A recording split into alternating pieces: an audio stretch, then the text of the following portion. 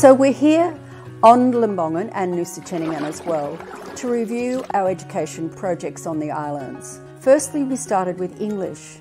The English curriculum was developed because when I first came to the island for BCF in 2016, we saw that the island had developed tremendously when I knew it well in the 90s. So a lot of tourism opportunity, but there was a real shortage of skills amongst the local youth to be employed. And this meant that people from other islands were coming in to take the jobs because no one here had the skills. And that is still a factor to this day.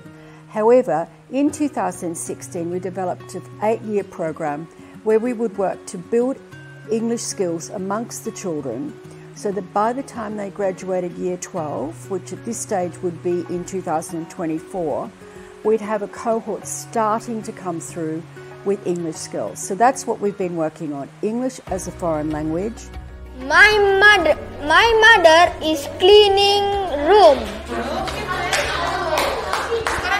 A special emphasis on listening and speaking.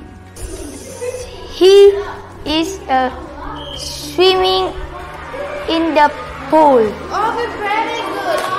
He is swimming in the pool. Okay, next. English to prepare the youth so they can grasp the jobs and hold the management of their island for themselves and not people coming from outside.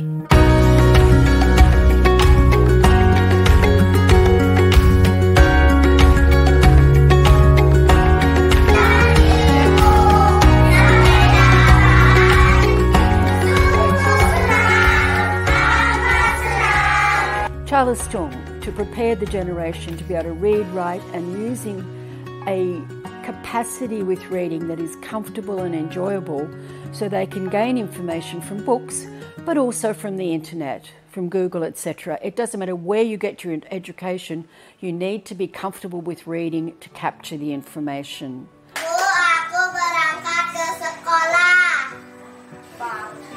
Tetap pakai masker di sekolah ya.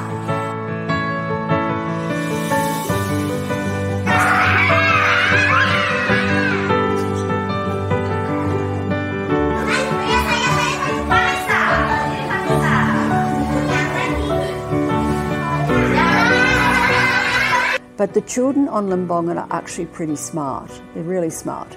So we're seeing more progress here than perhaps some of our other communities. However much progress comes, it is all progress and it's really important for the children. So we're pretty pleased to see good progress here. Thank you.